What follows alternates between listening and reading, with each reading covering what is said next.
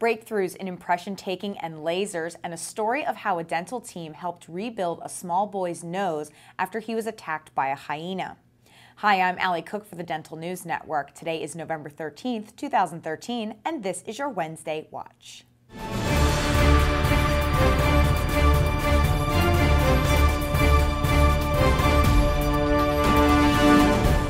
Here are today's innovative products. 3 years in the making, Dentsply Calk's Aquasil Ultra Cordless is a breakthrough in impression taking. There's no need for a cord and no need for paste. This one-step system can be used to place materials directly into the sulcus in just seconds.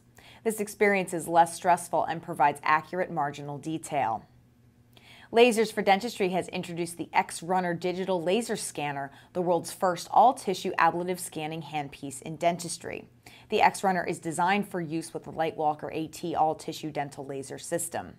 It has quantum square pulse technology, which provides optimal cutting speed and precision, and also requires less anesthetic. Coming up, the boy whose dentist gave him a new nose.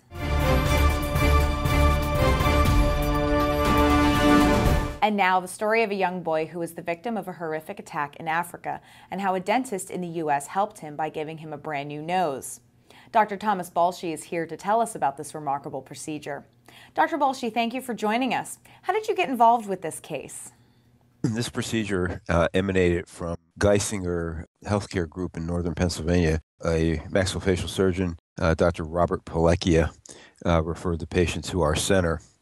The patient, as you know, came from Ethiopia after being attacked by a wild hyena. The hyena took one bite out of the 6-year-old's face, removing his nose, the entire premaxilla, and the posterior section of the maxilla as far back as the first molars. Can you give us an overview of the procedure? So when Sisai first came to us, he had a very, very small silicone, kind of out-of-the-box nose that was given to him when he landed in New York. It was being held on with some adhesives, but it was out of proportion. It was very, very small compared to his face.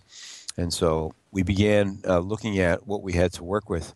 Dr. Pileckia and one of his residents, Joseph Pierce, put some implants into his facial skeleton, one between his eyes and then one around the first molar region of what was remaining of the maxilla. The one between the eyes was a extraoral craniofacial implant. They used to be made by Noel Biocare. They're now being made by Cochlear Implants, the people that make the hearing aid implants. So that went between the eyes, a very short implant. It's about 4 millimeters in depth, and it has a flange.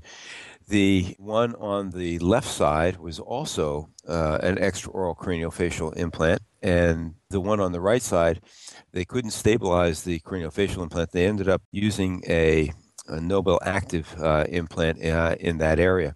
So he came to us, and with the implants already in for several months, and now we're at the point where we had to uncover the implants and then begin to build the framework, taking impressions and making master casts. So we uncovered the framework. All 3 implants appeared to be firmly integrated. So we proceeded with making the impressions.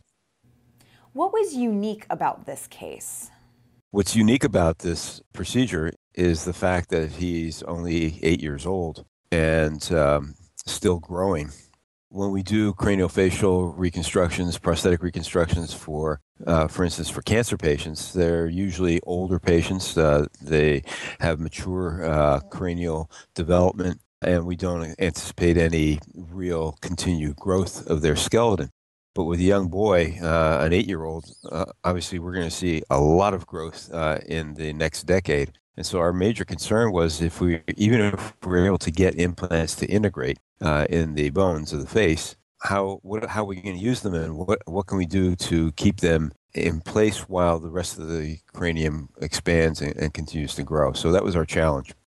Tell us, what can other dentists learn from this procedure? I think we can use many of the different products that are available to us in dentistry off-label. The Saunders-Matteau overdenture bar, for instance, was developed to hold teeth in place on implants, on 2 implants or 4 implants.